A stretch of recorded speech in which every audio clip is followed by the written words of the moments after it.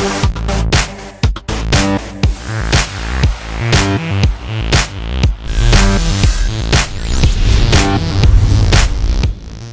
తరగతి విద్యార్థులకు 10/10 GPA సాధించడానికి ఐటీవీ ఎంటర్టైన్మెంట్స్ నుంచి అందిస్తున్న కొన్ని చిట్కాలు. మొదట పరీక్ష అనే భయం నుండి బయటకు రావాలి. ప్రశ్నపత్రం తీసుకున్న వెంటనే జవాబులు రాయకుండా ప్రశ్నలను బాగా చదువుకోవాలి. జవాబులు బాగా తెలిసిన ప్రశ్నలను ఎంచుకోవాలి. పేజీ బోర్డర్ చక్కగా గీయాలి. మార్జిన్ స్కేల్ వెడల్పు ఉండాలి. బాగా తెలిసిన జవాబులను ముందుగా ప్రారంభించాలి. ప్రశ్న నెంబరు తప్పకుండా వేయాలి. జవాబును పాయింట్స్ రూపంలో రాయాలి. ప్రశ్న నెంబర్ను మార్జిన్లో వేయాలి. పాయింట్ నెంబర్ను జవాబు రాసే ప్రదేశంలో రాయాలి. ప్రతి జవాబుకు హెడ్డింగ్ తప్పకుండా రాయాలి.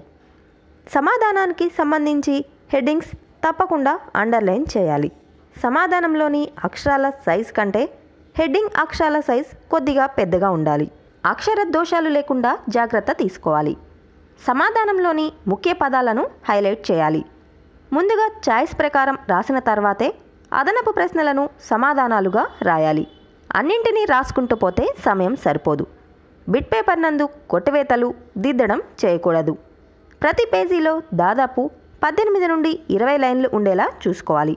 మరీ తక్కువగా మరీ ఎక్కువగా ఉండకూడదు. పేజీ చివర కొద్ది ప్రదేశం మిగిలిందని ఇంకొక జవాబు రాయకండి.